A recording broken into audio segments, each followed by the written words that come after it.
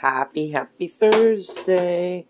We are making some jerk chicken in the Ninja Foodi.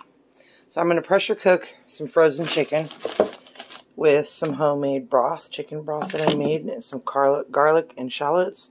And then I'm going to change it from food processor to, or not food processor, excuse me, pressure cooker to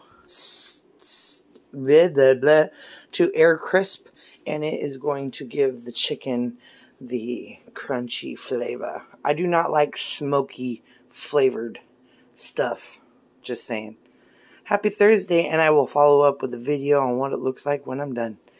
And then I'm going to pair this up with some leftover lentils and jollof rice with some steamed broccoli. Yum. Oops, sorry. Didn't mean to make you sick.